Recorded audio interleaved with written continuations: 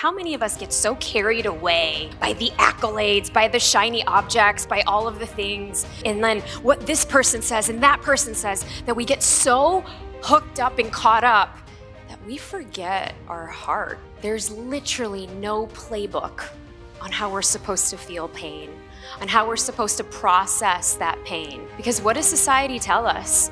Keep going, you're resilient. There's no playbook on feeling the feels, in grieving, in sadness. Because what does society want us to do? Suppress those emotions, squash it down.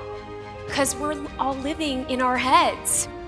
We're not really fully feeling. And then you all are coaches. And how are we supposed to hold other people's pain if we can't even hold our own?